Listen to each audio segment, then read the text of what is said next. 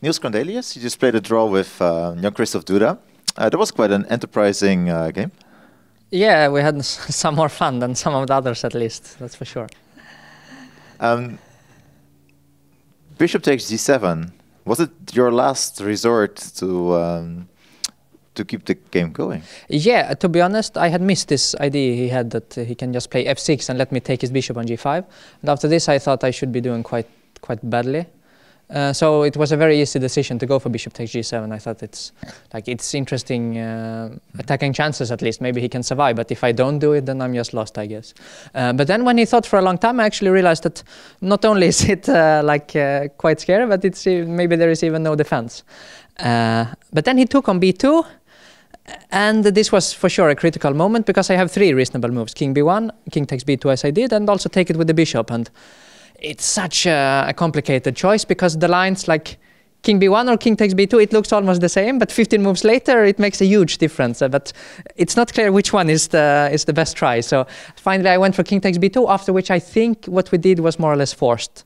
So it was just a draw. So yeah, I have to find out after in the analysis if king b1 or bishop takes is anything for me, but I have no idea. I think that was not your first Sicilian with... Well, I think you played some with black, some with white. You were looking for fun against these top players. Yeah, definitely.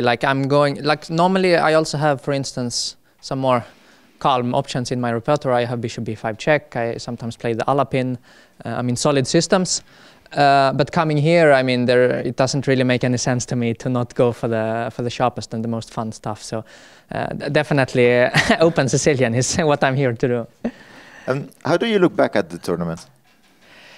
Well, for me, it's kind of a bit in two parts. Yeah? The first part before the first rest day, which I scored half out of 4, which was absolutely horrible.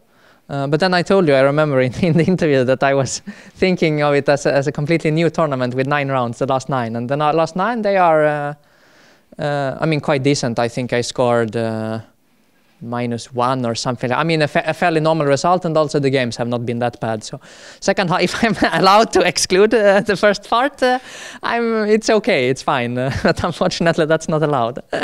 And what's your plan for the next months? Are there any tournaments you're going to play? Yeah, the first one is that I'm going to play actually a match with David Howell in London.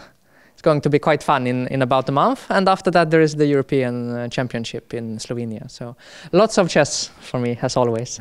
Can you tell me more about this match with David? It's just a match. I don't know exactly what to play. We will play classical games, I think 10. So it's quite a long match, quite a serious one. It will be played in London at the beginning of March. I think not all details are settled or official yet, but definitely something that that I'm looking forward to try. Okay, well, all the best. Thank you very much. Thank you.